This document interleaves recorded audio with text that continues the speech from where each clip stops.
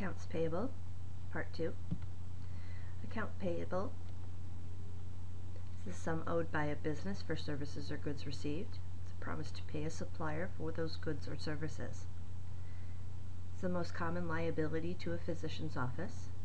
Payments are made by check, and it includes medical and office supplies, equipment, the salaries of the employees, and any other services.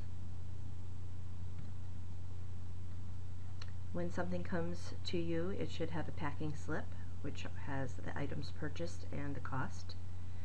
You should check it against your invoice, which serves as a bill. The statement is the request for a payment or the bill. Note any discounts for early payment.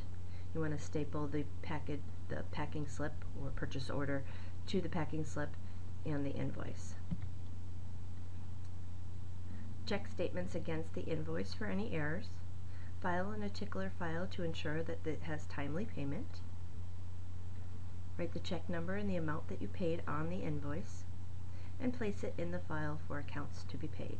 Computerized systems have accounts payable systems that have a check register that records all checks written and categorizes them into separate columns, such as rent, insurance, office supplies, utilities, and so forth.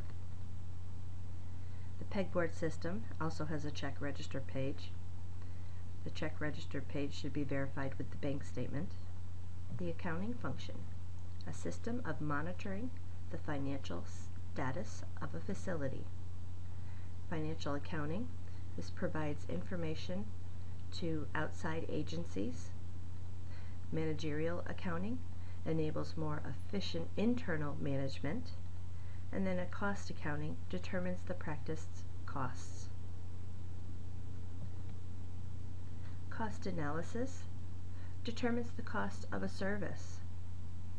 Fixed costs do not vary, variable costs in proportion to the patient volume.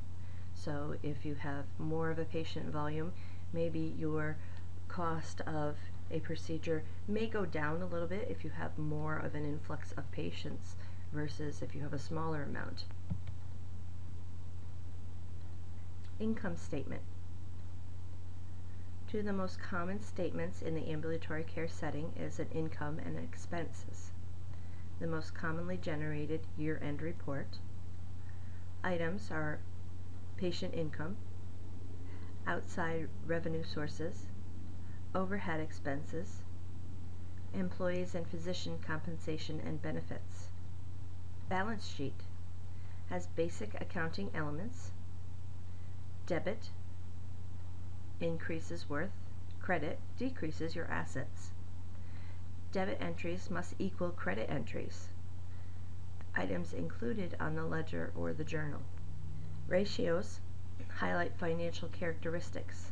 An accrual basis is income at the time charges are generated. Cash basis is income recognized when money is collected. Accounts receivable ratio is a formula that measures the speed in which outstanding accounts are paid.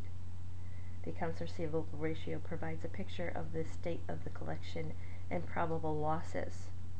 The longer an account is past due, the less likely of successfully making the collection. The goal is a 2-month turnaround time. The formula is your total accounts receivable divided by your monthly receipts. That should equal your turnaround time. A collection ratio is the percentage of outstanding debts collected. Your total goal should be 90% collection ratio. The formula is your total receipts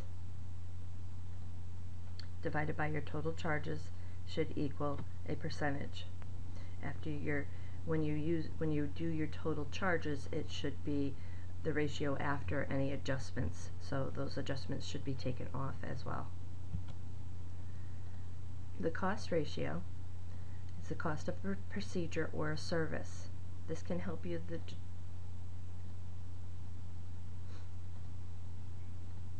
cost ratio is the cost of a procedure or a service.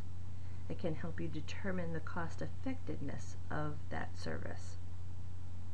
The formula is the total expense of the service divided by the total number of procedures for 1 month. If your office finds that the expense of doing a procedure is too expensive, they may have to discontinue doing that service.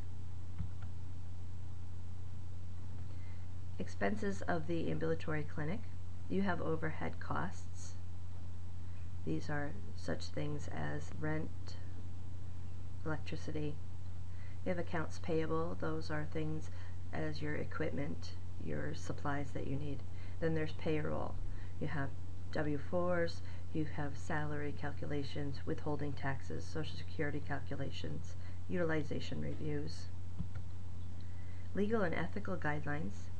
An accountant and a physician conduct audits. They should do this. There's separate duties among several employees. There should be. One person to use the signature stamp.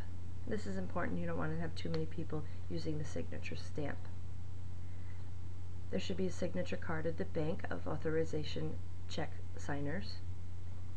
And seek employees with honest traits.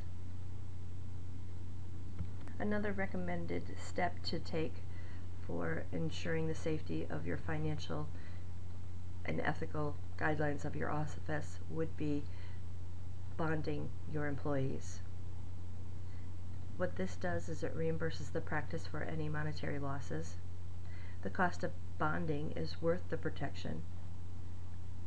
There's 3 types of bond. You have a position scheduled bond.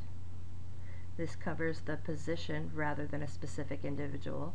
For instance, the bookkeeper, office manager, and receptionist might be covered. A blanket position bond covers all employees. If the staff member often shares duties, it covers for one another when there are absences or work really well when the team is doing their business together. And then a personal bond is designed to cover a specific individual by name and generally requires a personal background investigation.